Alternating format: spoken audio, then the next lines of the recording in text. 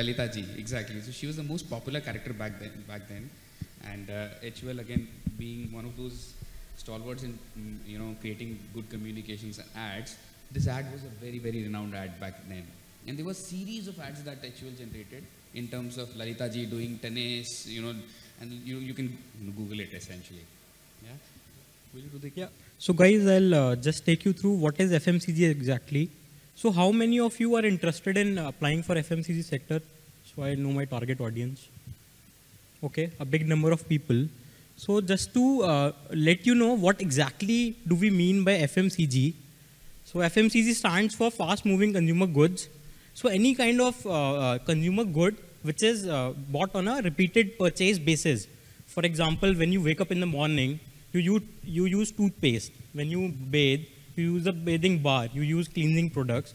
So all such kind of products are defined as FMCG.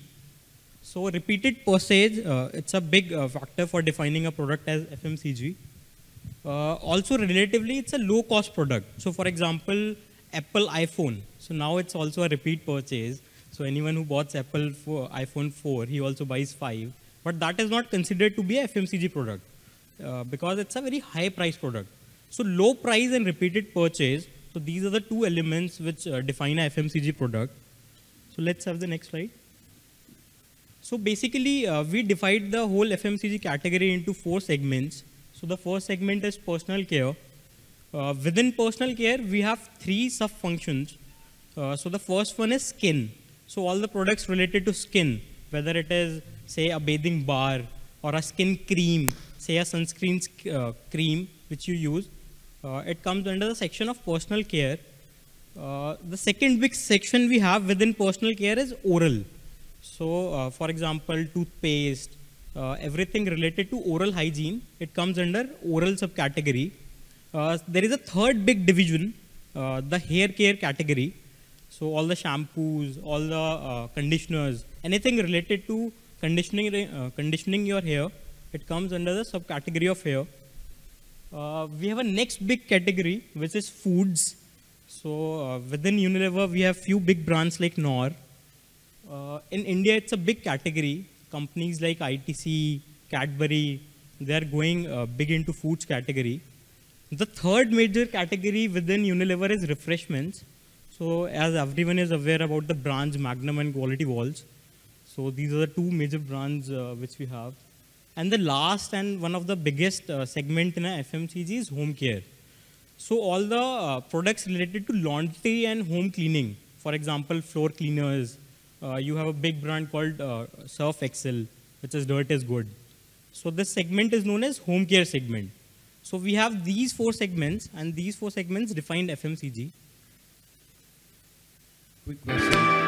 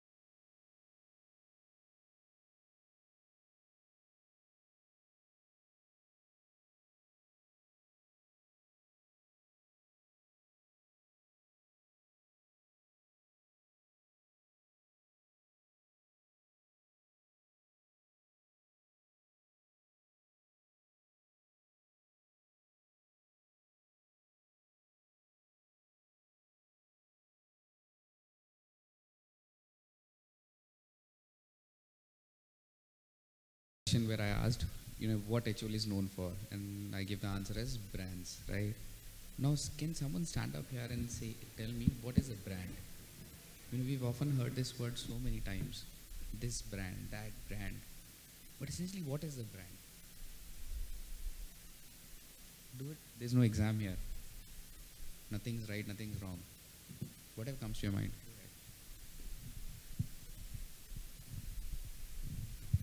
I don't know the exact formal definition, but I can try in a different manner. So, it might be defined as kind of perception, what comes to your mind just seeing a product in front of you. So like, say for example, if I am observing Pepsi, then a particular picture comes into my mind, and if I am observing Kingfisher bottle, then a different picture comes into my mind.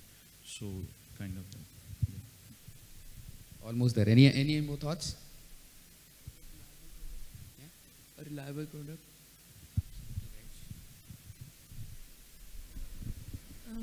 Basically, you can say a personification of a product. Like when you see a detergent, the only thing that you call it in a day-to-day language is surf. That way. Essentially, everything that was said here was correct in some form or the other. A simple definition of brand is nothing but a promise. The word promise itself is close to about the word brand. When someone sells your brand, or some brand comes to you, it comes with a promise. And that promise could be anything. Essentially when I am standing here, there is a brand here standing before you. I call myself an extrovert. I hold myself in very high integrity. I'm a person who loves chatting to people, and that's my brand. And similarly, you associate everything, what you see and you buy every day in the market, to a brand. When you buy a product in market, next time, iPhone, iPhone is the buzzword here, right? All the time you keep on. What does an iPhone stand for? iPhone actually stands for an experience. Yeah. iPhone, the first iPhone, those of you who know, iPhone 3G it was, right? Didn't even have Bluetooth. Yeah. So did it stand for the latest technology? No, it did not. But it stood for an experience. People still went ahead and bought it, even though it didn't have the Bluetooth. So it's all about that. It's all about the promise. It's all about the elements that some person, some brands promises and then delivers, and then you subsequently go and buy it again. All right. Now, this is what the segmentation is. Tushar, do you want to continue?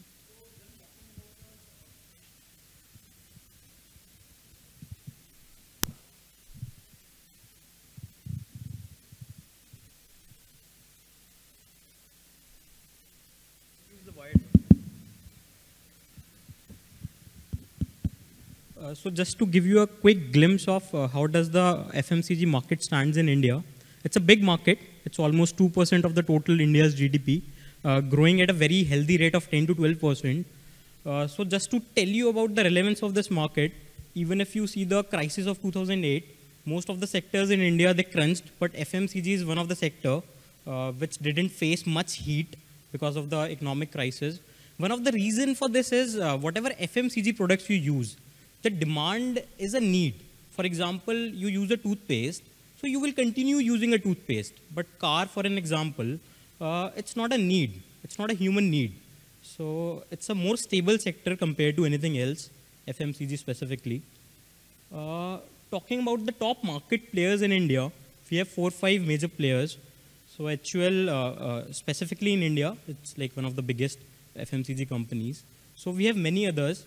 I'll just talk about each one of them in brief. So next slide, please. So talking about Unilever, as I told you, it's a 28,000 crore company now, one of the India's biggest FMCG.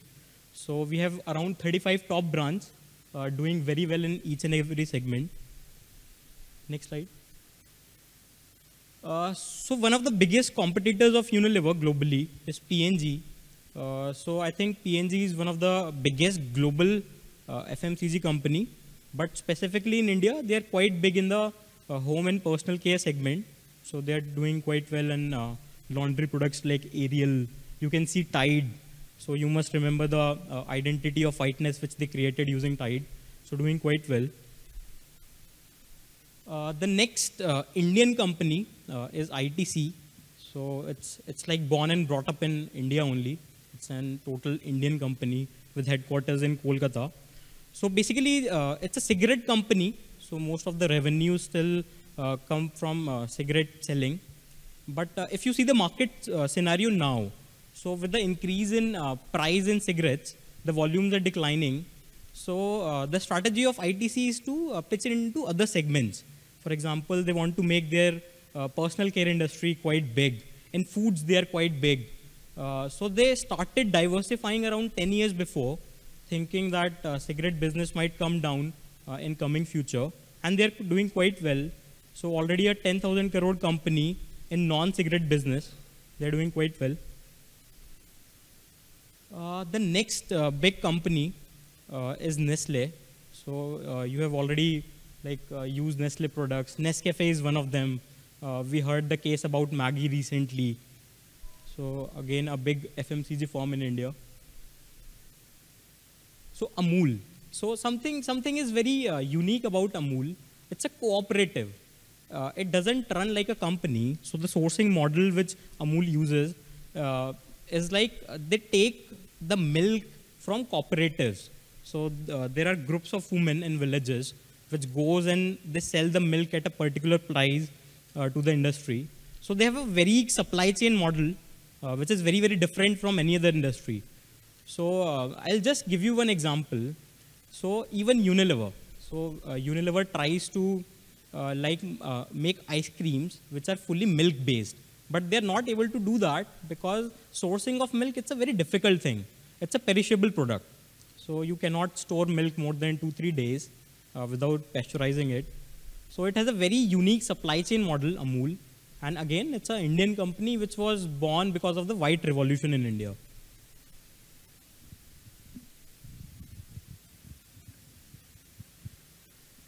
Any questions until now?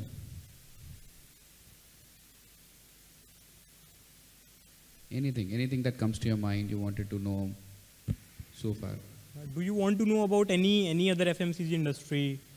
For example, HUL, ITC, these are very similar kind of industries, but maybe the food industries like Cadbury, Nestle are quite different. So any particular questions for companies other than Unilever also, we are happy to answer.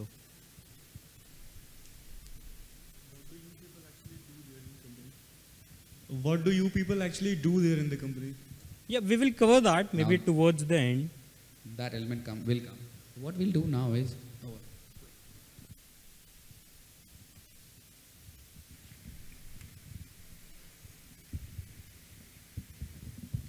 So it was mentioned in the presentation that you have still a lot of unrealized potential. So what is that? see, we started the presentation with a lovely video of Lalita ji, and then followed a different whatever video of hundreds of brands coming across in together. But did you realize that all that is possible in a video form? And why I'm using the word video, it's basically communication, basically a communication that can reach eyes of people. In India, still there is a large chunk of population which is media dark, yeah, where the logistical reach is, not very much possible. Well, it's possible but very difficult, let me use that word. Yeah? So that is the key reason why it's untamed. So you will have loads of villages where still even company like Unilever or HUL, which is known for its logistics, and the reach that it has, struggles to reach. In fact, we will talk about one of those initiatives, and I'm sure if you've ever read about it, there's a huge initiative that HUL ran over a couple of years and still running, to reach those women in villages. Most of the products still, or a large proportion, 70 to 80% gets sold in A-tier and B-tier cities.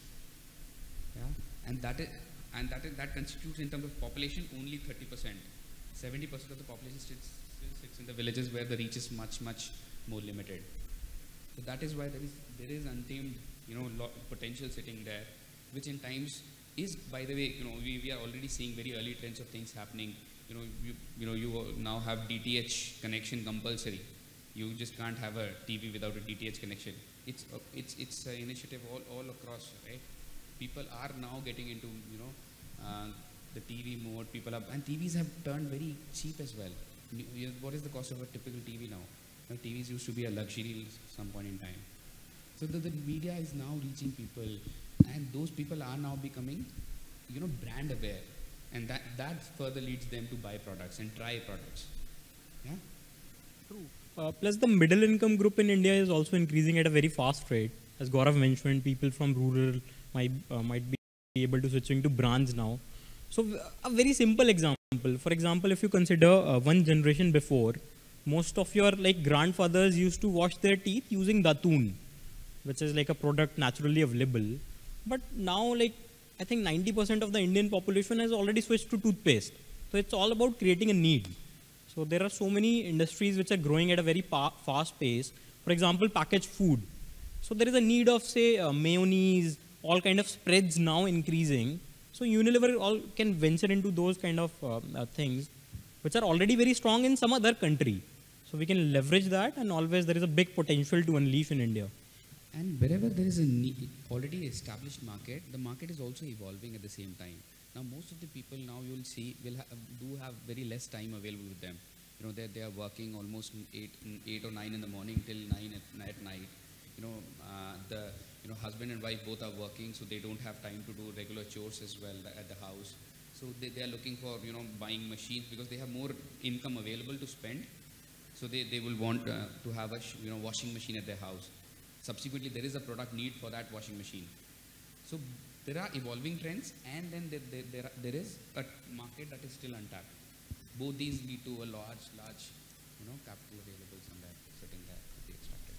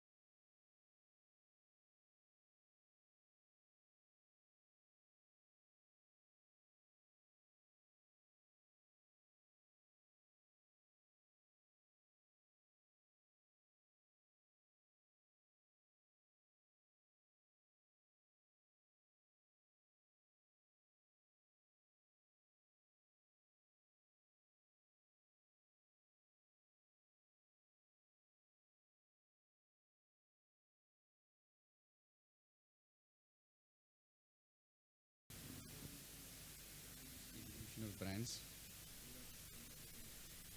Absolutely. Anything else? Using specific naming of products.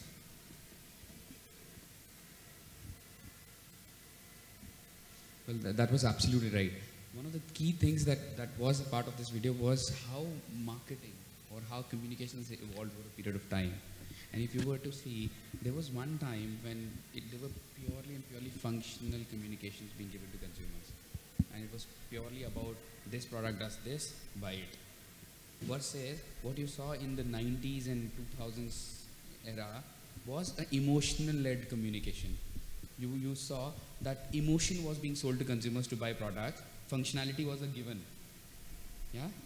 And now what you're seeing now, which is now evolving times, is that possibly people, and especially the people living in cities who will not possibly have time to watch TVs, will look at media campaigns on Facebook, Twitter, apps, yeah, and that is how things are evolving, and so is our way of working as well, yeah, and so these are pretty much the big brands that we have, and all of them, by the way, are 1 billion euro plus brands. 1 billion euro. Anyone can tell me the number of zeros in a billion? 10 to the power 9, absolutely, and that too in euros. So multiply further by 60, 70, whatever the conversion rate right now is going, we can convert to INR as well. So that is how much the reach of these brands is, and that is the amount of money it generates. At the same time, that is the consumer reach that it has. All of these brands, and you will see a number, and startling number in the slide after this. Can we move to the next slide?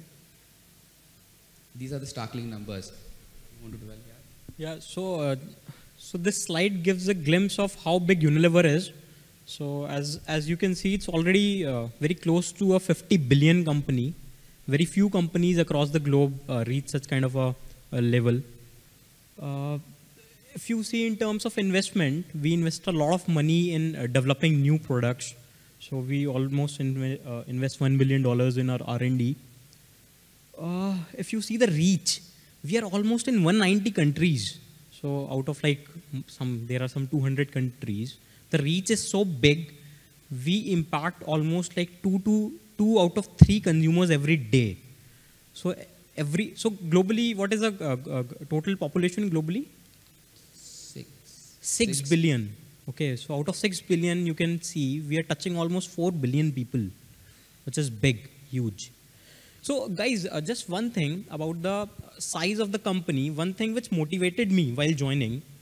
So for example, when I was in college, I was of the kind of nature that I want to do something good. For example, if I want to do a project on sustainability, I thought HUL is it's a very old company. It makes soaps, oils, such kind of stuff. So what difference I could make to the society, or what impact I can have on, say, sustainability on the society. So one of the things which I learned after going to Unilever was, so for example, I did a startup. I did a sustainability startup which is helping, say, poor people. I can reach to only, say, 100 people. If it becomes very big, I can reach to, say, 1 lakh people. But while working in Unilever, even if I save a bucket of water, you imagine the amount of savings of water you can do globally. That comes about 3 trillion liters of water. 3 trillion liters of water just by saving a bucket of water. So the kind of impact you make on society is huge because of the size of the company. So this is one of the motivating factors for me for joining. Yeah. Yeah, so in India also, we almost reached to 2 out of 3 Indians, so which is a very big number. Now, just to dwell into, we've talked a lot about the products. Now we'll talk about the people element here as well. And I use the word brands for people as well. HUL is known for creating brands of people. And by the way, HUL is known as talent factory. And why is it known as a talent factory? Because we generate so many leaders, we generate so many business leaders that we ourselves are not able to keep them at some point in time in life. They are so good that, at some point in time, we are very unhappy to leave them but very happy to see them head other companies. And that is what exactly has happened over a period of time. If I remember the number correctly, we close up to now closely have had CEOs of some 396 multinationals, which have some point in time worked with HUL. Yeah? That's the startling number, HUL claims to have. And you'll see a few of them in pictures here. In fact, incidentally, there are a couple of people who I already have worked with in my career, limited career in Unilever over the last 8-9 years. That's Sudhanshu Vats. He heads Viacom 18. By the way, Viacom 18 has a very popular channel, absolutely Colors TV. And that's Sanjeev Mehta, who heads currently HUL. We have Geetu Verma, who heads the foods division. She's a management committee member. We have Gopal Vittal, who heads Airtel, who again was an MC member in HUL a couple of years back. By the way, who has come back to Nestle after a while? The name is in there, so you can actually read it. This is the first time Indian is heading Nestle India, and his name is Suresh Narayan, and you know what? He is an ex-HUL person. So from 1981 to 1997 or 99, that's what I remember. 17, 18 years he worked in HUL, then finally decided one point in time to move out, worked a couple of years in other companies. Then until recently, until 2 months back, he was heading Philippines Nestle business as a CEO. And now, after the crisis, he's been called back. And for the first time, now an Indian will head Nestle India business. So just after seeing these photos, I'll just share a funny incident which happened with me recently. So I recently bought a Micromax TV. So I didn't get a very good service. So I thought of writing it to the CEO. So I was just searching who is the CEO of Micromax. So it turned out to be Vineet Taneja. So I got into his LinkedIn account, and I saw that he's already, he already worked in Unilever. So he was ex-Unilever. So it was a little funny, but just wanted to share with you.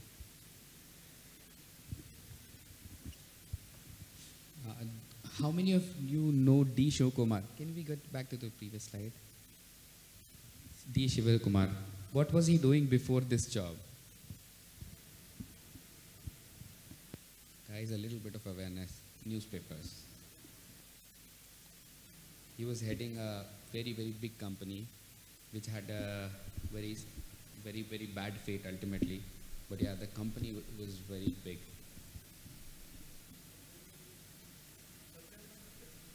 Not really. Good try.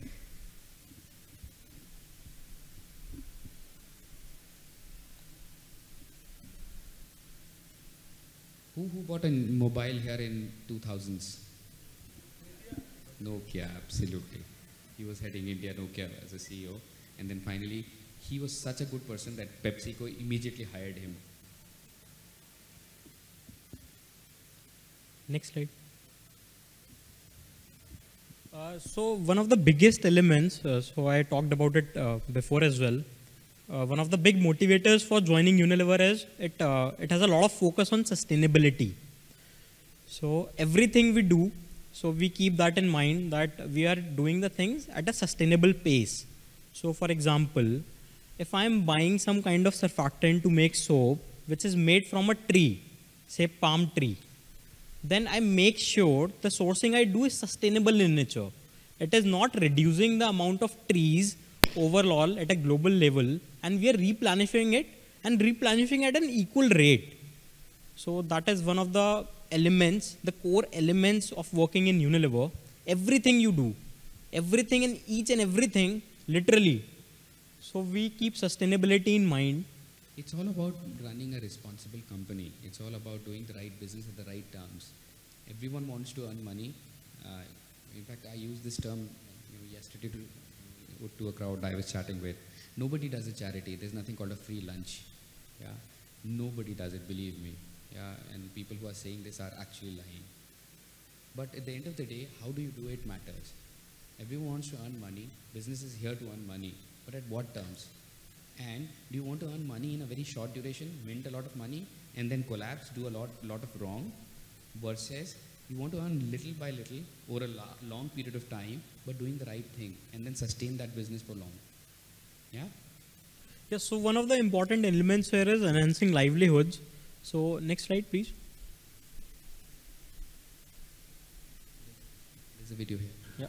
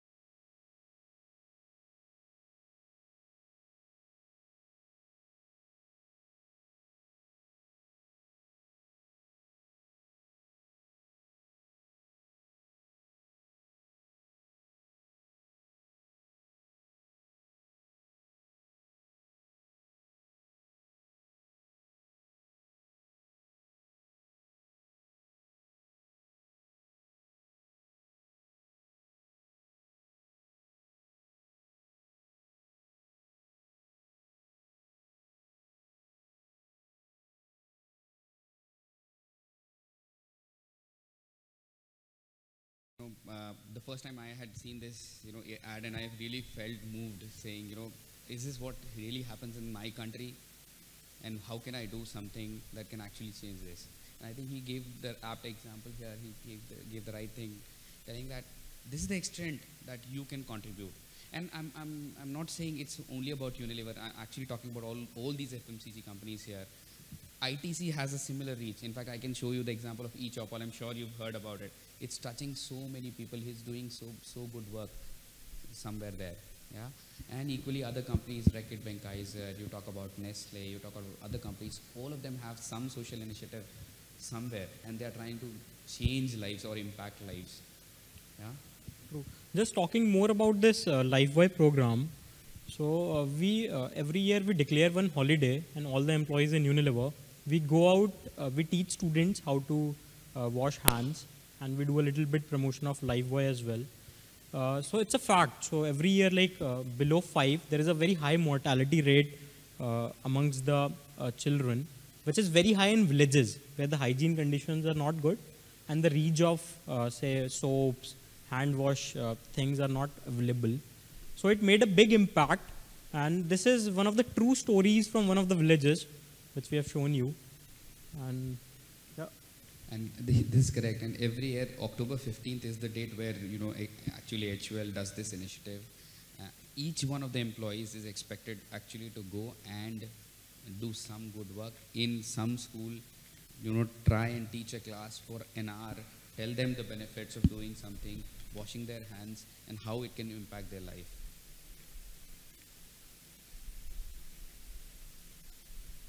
You've seen can we go to the previous slide? The previous slide essentially was about the other initiative, and I'm sure, again, you must have heard about it. It's called, some initiative called Shakti Amma. And now, you know, it's been extended to Shakti Man as well. And the whole initiative is about empowering women, and especially the village women. And this is how opportunities get linked to, you know, the right behavior and the right thing that you want to do. You know, for so many years, we've seen there's been a lot of women oppression, and, you know, so women in villages, you know, have been very confined to houses, and they've not been able to, you know, have their own sustained future. They've not been able to sustain themselves, and they've been dependent on someone. This is one initiative actually that brings, you know, an end to that. And how do we do this is where what we do is we essentially go to, you know, Anganwadis and essentially meet women, village women, and these village women essentially become our ambassadors, and a few of them actually become Shakti Ammas. And these Shakti Ammas then go house by house, they try, sell products, and they earn a livelihood for themselves. And this is where how we try and reach villages where it is very difficult to reach. So there is an opportunity for us and our products to reach. However, at the same time, we are empowering women. We are actually giving them more employment. And one woman who gets empowered can impact much, much more than, you know, 100 men getting empowered. Because that woman essentially is going to change the future. She herself will get educated. She will have, you know, some more education being imparted to children. She'll be independent. Yeah? See, one of the good things here is every model which we build on, it's like codependent. So for example, if I want to do charity, I can give someone 1 crore rupees. I can give a village 1 crore rupees. I can develop it. And that's all. But the kind of models which Unilever look for are codependent. For example, we are helping the lady to get the job, and she is helping us to reach the villages. So that is also one of the values. Very sustainable, because tomorrow, if the business is not running well, the business may not have money to give away to charity. However, in this model, the business will have a lot of money, and at the same time, the system and the engine will keep on running. Now, a bit before we go ahead, there was this question about what we do, you know, in HUL and, you know, Unilever. So I essentially, I don't know if you remember my name as well. I'm Gaurav Pathak, and typically when I was in first year, somebody would have said Kholo. So right now I'll try and open, you know, Kholo here. So I essentially am a global project leader. Though my designation says that I'm a senior development manager, I'm essentially a global project leader for a brand called Radiant. And this brand Radiant is, in India, incidentally, it's called the Rin brand. So you've seen Rin products, Rin powder, Rin bar, Rin Supreme, or all those brand products.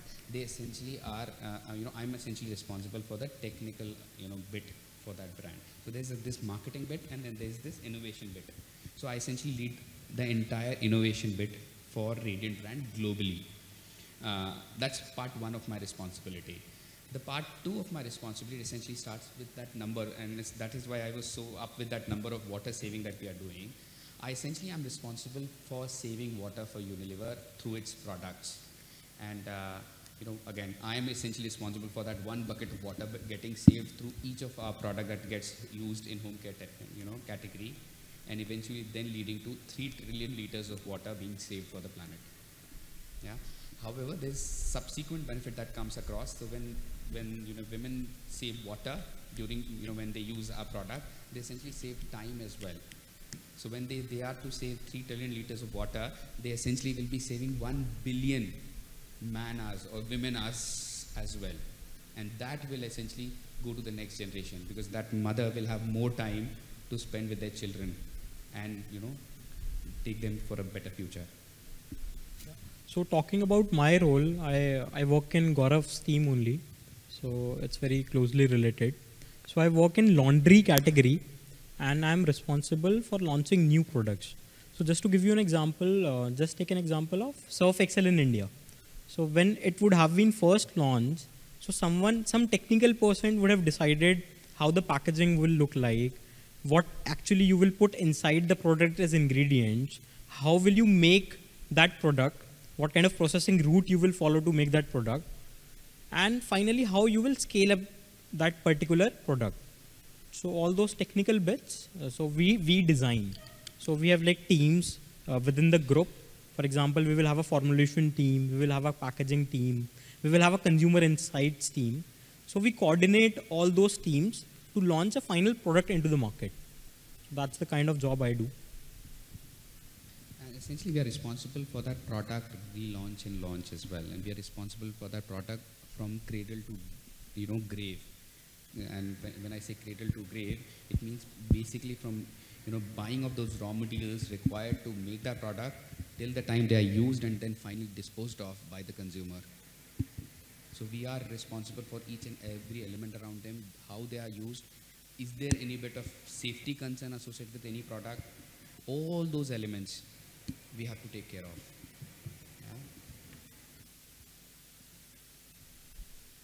Yeah? And this is how, this is basically the motto we operate. And if you were to ask any Unilever person what is kind of motto they operate, it's for us, consumer is the king.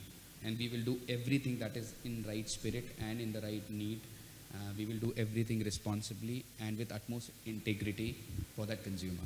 Develop products which make their life more convenient and basically help them.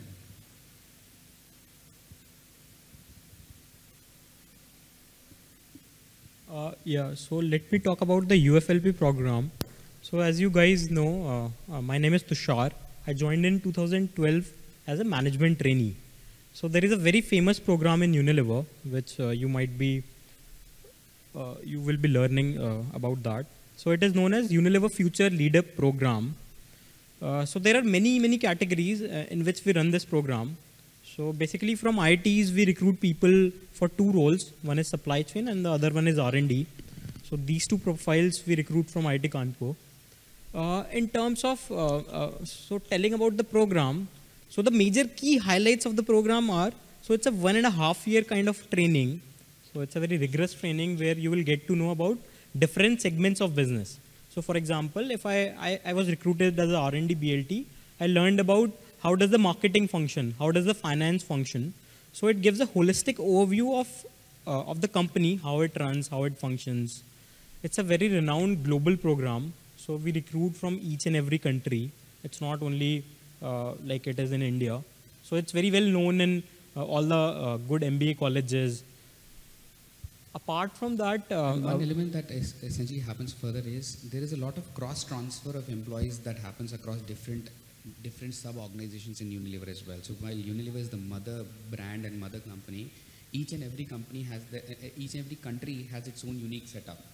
And there's a lot of transfer of talent that happens between countries. So many of these UFLP candidates, they essentially go to different countries for work there. Many senior managers, many directors essentially go and travel to other countries, sometimes on a multi-year basis, 3 years, 4 years, sometimes for permanently they actually move to different countries and then start operating businesses, heading businesses altogether.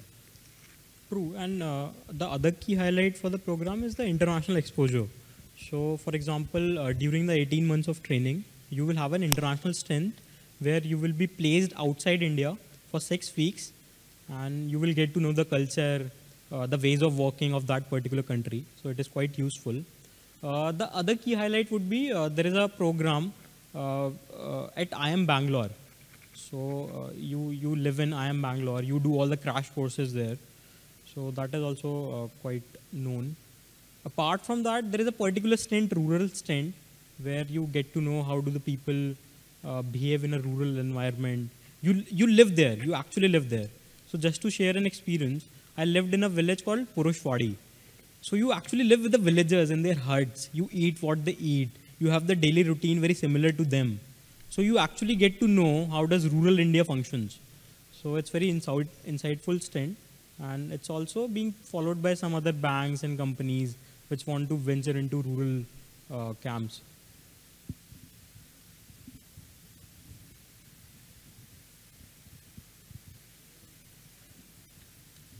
this is pretty much we had from our side.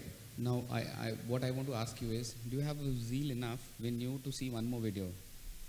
And that's a pretty long video, so let me caution you. It's almost about 8-9 minutes of a video. I found it very interesting, but I don't know if you guys want to, or you have that, thing in you still left after this, whatever 2 sessions we've had. So Gaurav, I think let's not play the video. In case you have any questions, we can answer those. Yeah, absolutely. It's fine. Don't play. Tell me.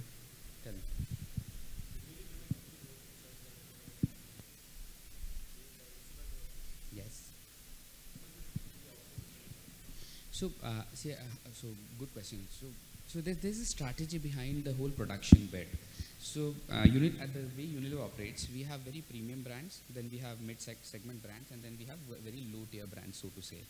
And then, how are these brands then sub-quantified or sub-classified?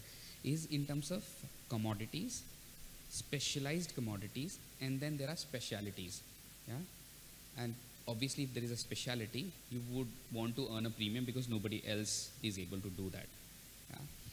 Now, wherever there is an IP involved, wherever there is a specialty involved, it typically needs Unilever to manufacture it, so to say, to safeguard the IP associated to that. For example, I can tell you a product like Dove soap. Now, Dove soap is a product which nobody understands the technology apart from what Unilever does, and that is why nobody has been able to replicate it either as well.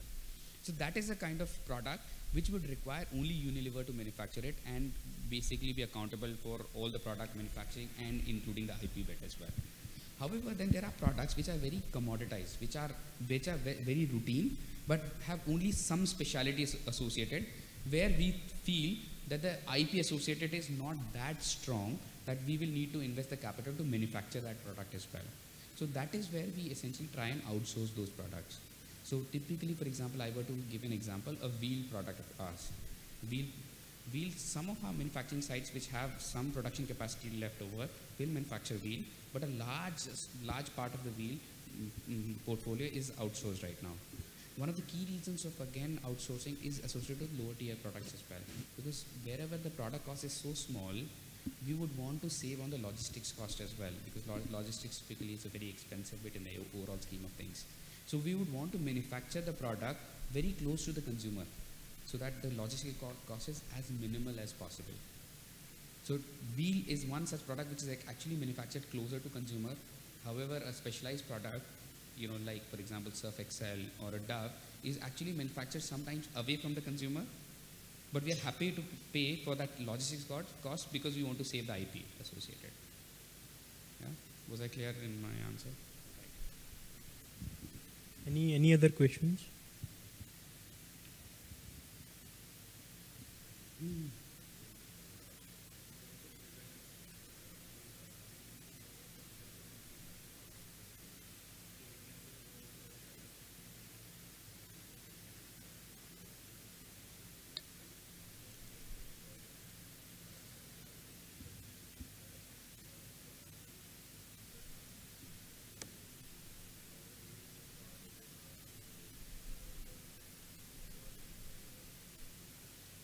See, essentially, design is a philosophy. The way I see it, it's no longer associated now, at least in the new scheme of things, associated to products or the way you do things. It's all about how you impart design to elements. And you're correct. The basic elements that come to our mind are essentially in the communication bit and the product bit. And product itself is something that is physical more so. And then now the new bits around the the software bit as well, where there is a lot of design involved. We employ a lot of design in terms of especially the hardware bit. For example, if I can give you an example, is all this Pureit business. Yeah, the Pureit business makes a lot of water purifiers now, and all of them require a very big element around design. And for that, we have some people who we have directly recruited with us. Those are more like specialized, experts of sorts. However, then these people then sublet some of their work to design agencies, and one of these companies could be, for example, Tata Elxsi, that comes to my mind, and other companies, where then they will subdo the work of design and then come back to us. Yeah. So just to We have answer a your very good program. question, I think We have a very good program with IIT Kanpur as well in the design. In fact, a couple of years back, we ran a whole campaign here. There's this whole, I don't know what was that. Do you remember the bit around Which one? The design contest we had run in the design with the design team here in IIT Kanpur. yeah. So every year we take few interns, and we do come to IIT Kanpur as well. But just to answer your question, so in Unilever it's an outsourced function. So we don't develop talent by taking people from M design. So it's like we hire only experts.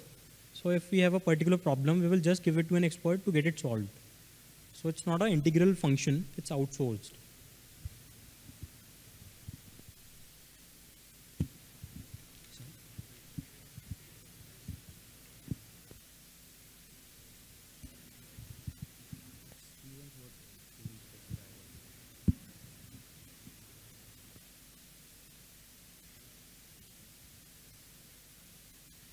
In terms of branding, see, we have a lot of people who are, in which ways, so to say, good marketeers. Essentially, they lead the whole marketing bit around. We do speak to a lot of design people outside to guide us, and that you've known the Prahlads of the world who actually lead and help almost every other company who is very good at branding. Yeah, so there are lots of experts and companies that sit and guide us, when we go and speak to them and tell our proposition. However, the core proposition has to come from us. The definition of the problem has to be clear enough for someone else to come and, then help us around. Anything else, guys?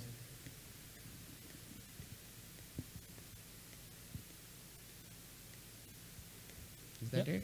So I think that's all. So thank you guys for coming here.